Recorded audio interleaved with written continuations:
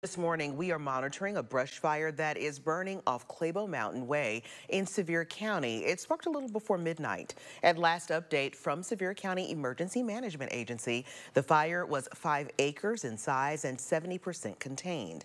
First responders tell us some residents and visitors near the fire were encouraged to leave because the fire threatened 6 buildings. But Sevier County Mayor Larry Waters saying no buildings wound up being impacted because of, quote, the quick action of fire crews. No injuries have been reported, and the cause of the fire, not known at this hour, will of course keep you posted.